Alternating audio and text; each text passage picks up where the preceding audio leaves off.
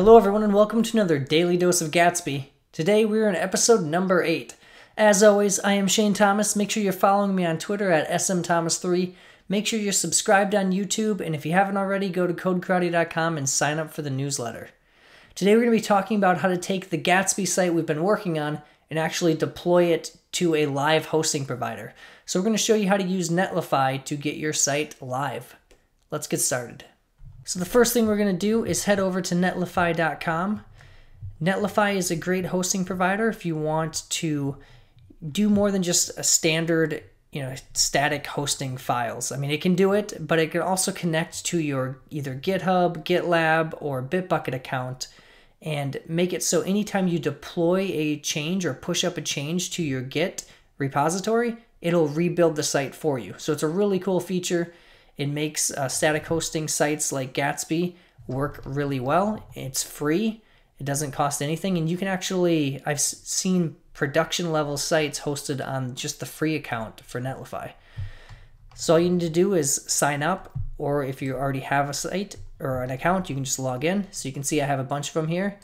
You can see here I have my Drupal site available. It has to be publicly available in order for the Netlify build process to be able to pull in the content.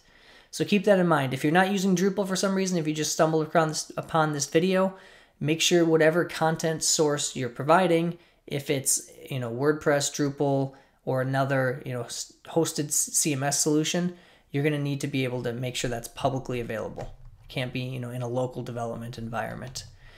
I also have my GitHub account here, which we're going to be looking at in just a second. Again, you don't have to use GitHub. You could use GitLab or Bitbucket. I'll just be using GitHub in this video. So if we take a look at our command line here, you can see I'm in my Gatsby video, which is just the root of my Gatsby project.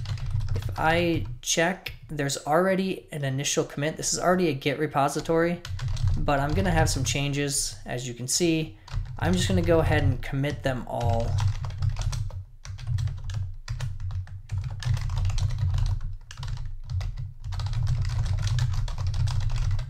So I'll just add a commit message. And now I need to actually push this up to GitHub. So this is pretty easy. I'm just going to go to my repos on GitHub. I will create a new one. I'm going to call it Gatsby video to keep it consistent. I could give it a description. I'll make it public. Why not? You can use private repositories as well, so you don't have to make it public, which is a nice feature. I will go ahead and create it. And I'm going to have to add our remote origin here.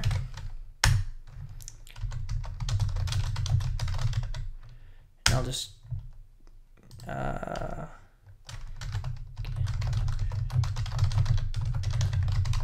do that.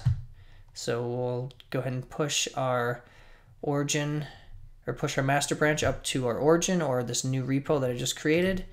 You can see if I refresh, we have our Gatsby site good to go. So this is the Gatsby site we've been working on. Again, in this Gatsby config file, it's going to reference the Drupal site. This has to be publicly available. Remember, on your Drupal site, you can add authentication. I would recommend it. If you go to the gatsbyjs.org site or the Gatsby source Drupal plugin, if you just search for that, you'll find how to do that. It's not too difficult. The next step, let's head on over to Netlify, click on New Site from Git, and we'll have to connect to our Git provider. So again, you can use any of these Git providers. In this case, we're going to use GitHub for this example. Once it authenticates, I can go ahead and search for my Gatsby video. And I'll just click on that. It's going to load the branch. You don't have to deploy the master branch. If you wanted to have a development branch or any other branch, you could select that from there. There's the basic build settings. You want it to use the Gatsby build command. You're going to want it to use the public directory. So you're not really going to have to change anything around this. For this advanced build settings, now this is important if you are using the Drupal authentication. So if you had a username and password and you had gated content, you didn't want to make it publicly available, then you would add environment variables for your username and password, and then you'd have to configure that in Gatsby config, and then those environment variables would be passed in during the build process to make sure it's pulling in the content from your Drupal site, so in an authenticated way.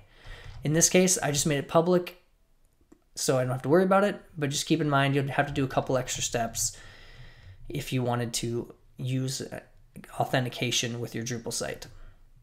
If you're using another backend besides Drupal, you'll have to use a similar process to get it to run in an authenticated manner. I'm just going to click Deploy Site, and this is going to take a few minutes. You're going to see it gives you a fun, or in this case maybe a sad URL. So it gives it a site name, and this site name is part of the URL it generates. Just keep in mind, it generates a URL for you that is publicly available and can be used, but you can set up a custom domain, and it doesn't cost any money to do that. So if you have your own domain and you want to point it at your site, it's free. You're not going to have to pay in order to use your own custom domain. It does add HTTPS by default. A few other things as this thing's building. It's going to keep track of your deploys. You can learn about deploy previews, which this way, if you had a pull request or a new branch, you could actually preview a specific branch. So this is really cool if you're developing out your site, you make a bunch of changes, and you want to see what a certain PR would look like as its own site. So you can actually view it before it gets merged. So that's pretty cool. Netlify does have form submissions, and it does allow multivariate or split testing. So we'll give it a second here for this to build, and keep in mind the build process is going to be dependent on how much content your site has. If you have a site with a lot of content that's pulling in a lot of content from Drupal or whatever your content source might be, it's going to take a lot longer. So you can see that didn't take too long. It's already ready to go. I just open this site up. You can see my site is here. Just to verify, if I go to articles, you can see it's loaded. I can go to the page, and this was the site we were working on in the past. That's really all there is to it. You can see it's incredibly fast and efficient to deploy your site to a hosting provider like Netlify. Keep in mind, you can set up your own custom domain. It was just an option on the Netlify page to set up that domain. If you don't want to use the default one it gives you, it's only a few steps. You just have to make sure you have a domain name. You can set up a DNS so it points to the right place, and it'll be good to go. That's it for today on the Daily Dose of Drupal. Make sure you subscribed, sign up for the newsletter, follow me on Twitter, smthomas3. Until next time, we'll see you later. Goodbye.